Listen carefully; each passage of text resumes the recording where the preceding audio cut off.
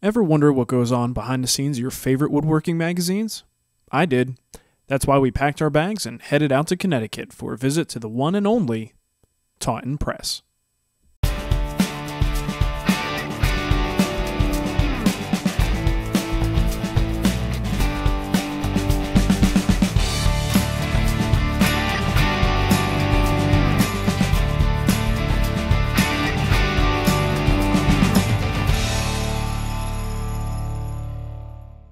Well, here we are at the Taunton Press, publisher of your favorite magazine and mine, Fine Woodworking. It's a pretty cloudy, overcast, rainy day, so we've got to hustle up and get inside before it starts raining, but we got some great things in store for you, so let's go inside and check it out. Taunton has a proud history dating back to 1975. That's 2 years before I was born, and that's a lot of magazines between then and now. Amazingly, it all started in this humble little house. So who better to bring us up to speed on the history of the company than one of Taunton's own senior team members? Hi, my name is Old Firehouse, publisher of Fine Woodworking. We're here in my shop in Oxford, Connecticut.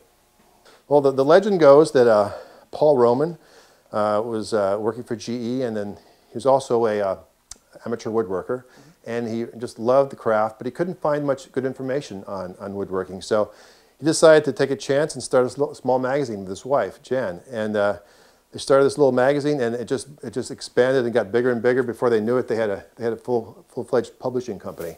Wow. They started back in 1975. It was a quarterly, black and white, but now it's 7 times a year, full color, website, 4 other magazines, books, videos. Wow. So very successful company. With over 300 employees, 5 magazines, and countless books and DVDs, the Taunton Press is indeed successful.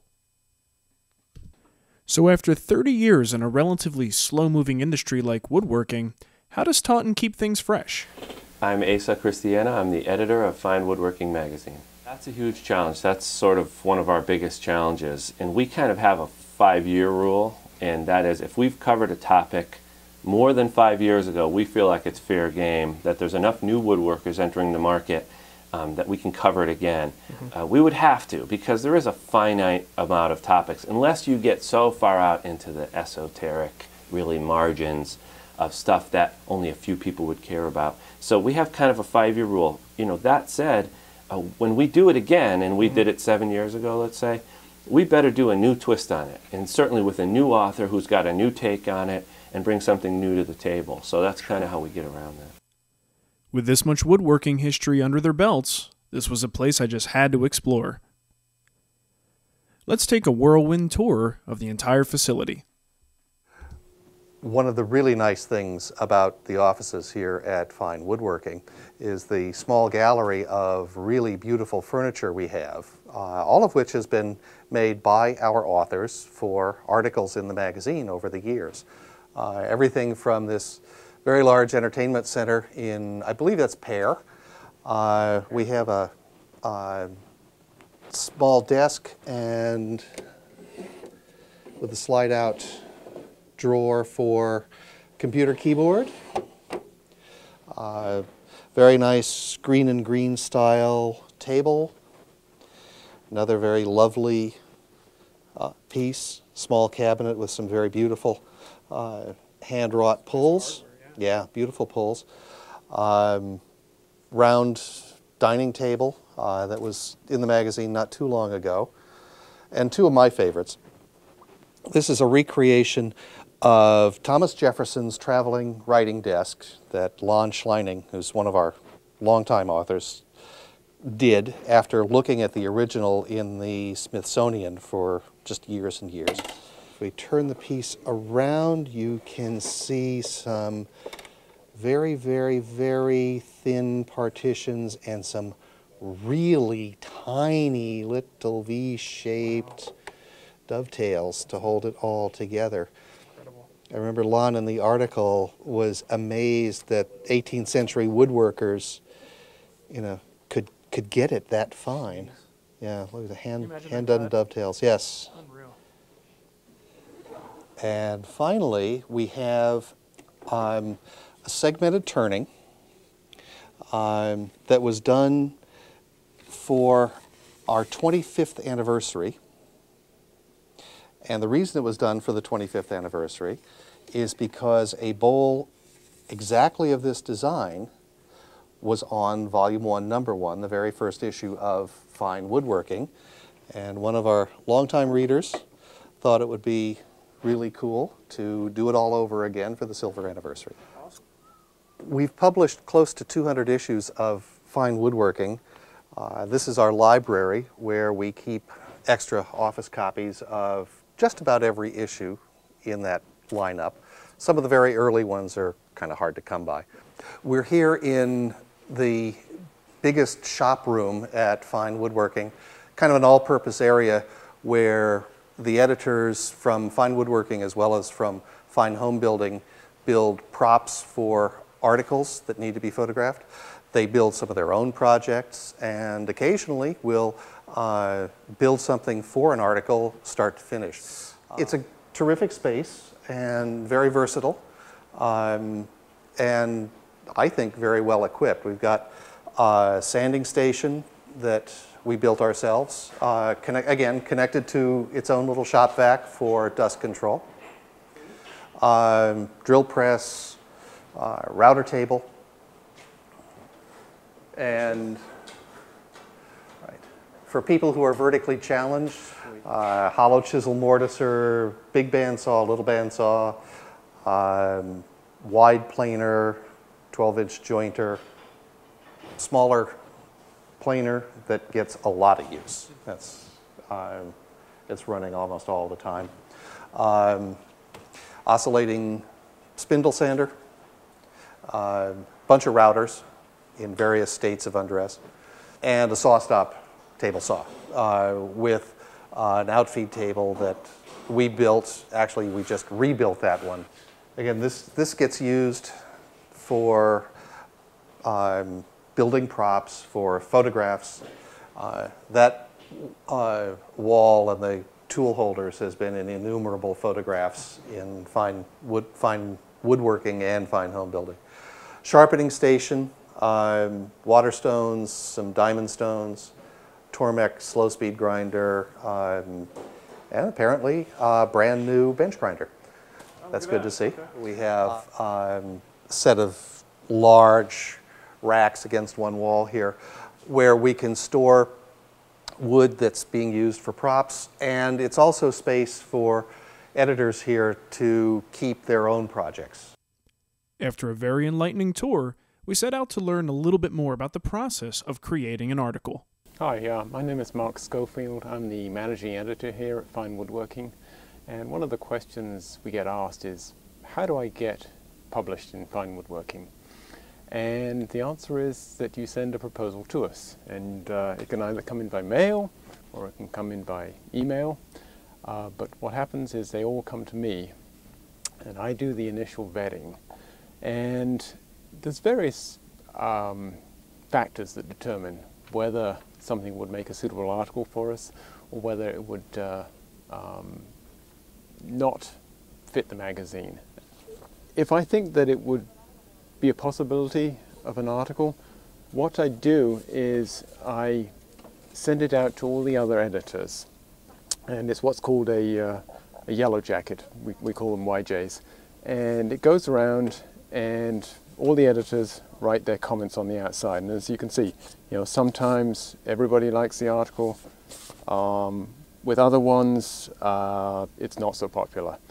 So every 2 or 3 weeks we have an editorial meeting where we discuss these and come to a conclusion. I would guess that I get probably 2 to 3 a day. Wow. Of which probably I would say 3 or 4 per week I actually circulate. Okay, thanks to everybody coming to this YJ meeting. The first proposal we have is from Garrett Hack on different ways to cut a bead. It was really cool to watch this meeting. After Mark introduces the article idea, the group brainstorms the topic and decides if it's a keeper. Once the decision is made, the article goes to one of the editorial staff. What we have is kind of the best of both worlds. We get the ideas and the info from outside, but we send our own staff, our own trained editor / photographers out to shoot those photos, and we at the person's shop. So the person writing for us doesn't need to shoot the photos. That's a big misconception, that people think when they submit an idea that they have to have these magazine-ready photos and they're intimidated because ours look so beautiful, and that's all because editors get on a plane with a portable light kit and umbrellas and a camera. This is what they do all the time. People are out of the office at least a quarter of the time, traveling the North America mostly, to get these photos that you see appear in the magazine. My name's John Tatro, and I'm the assistant art director here.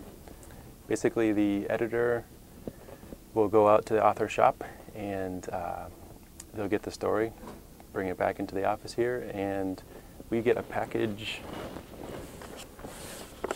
that looks something like this. We call a blue folder. And so we'll get a package of photo ins and photo outs, and we have all kinds of goodies in here to choose from when we start to lay out. So I'll grab one of those and I'll read through the article and try to understand, get the grasp of it and start laying it out. So something like this, I'll take all the measurements from the actual plane we're building and I'll do a drawing to scale.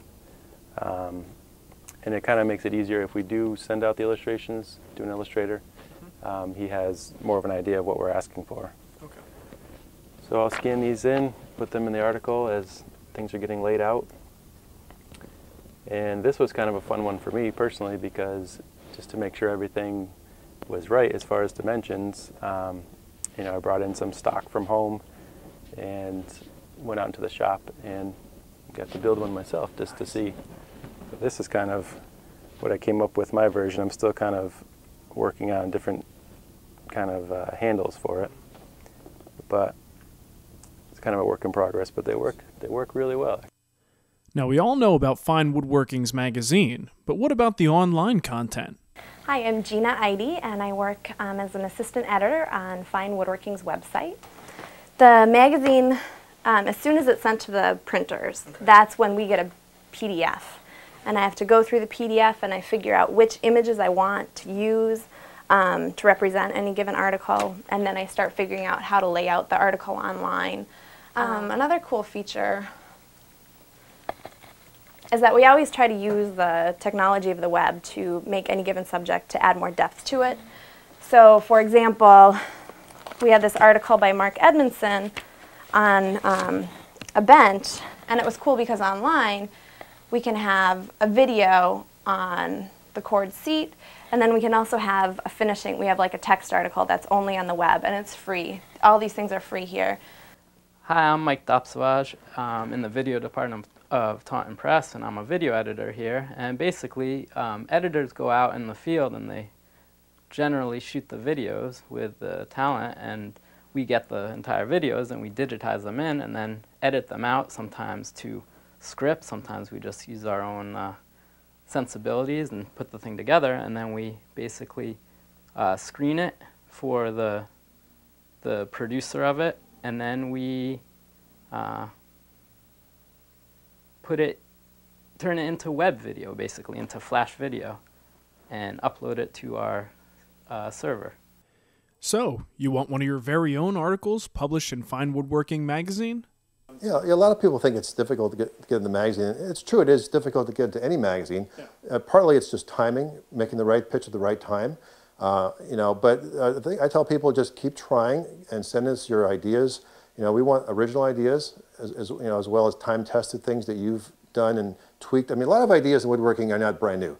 They're ideas upon ideas. It's somebody's developed something. And so it's that little twist to an idea that you come up with that can be the tip or the full-length article that we're looking for. Right. So just don't give up, keep trying, and send us your pictures and let us know. There, we're basically looking for about a one-page write-up about what is this process. It's usually going to be a technique. The first time you get in the magazine, it's some kind of a technique, a finish you do, a way you cut a joint, how you do some specific thing you do that you think is pretty cool, a jig you made up.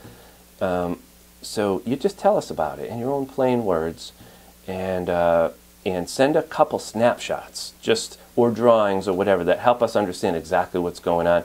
That's it. That's it. Don't invest too much in it, but make sure we know through visuals and your description what's going on. And then be patient, and we'll get back to you.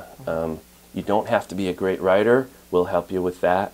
We'll polish up the language if we have to later on in the process.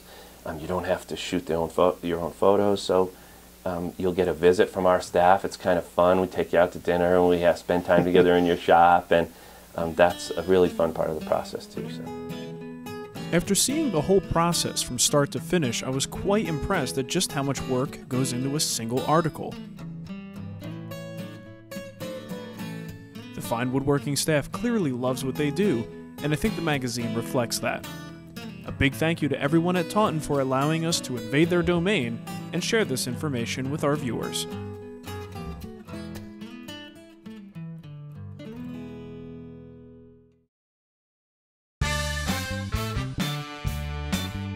So one of my main jobs. Okay. Welcome to Mark's House of Table Saws. We got so many table saws, it's ridiculous.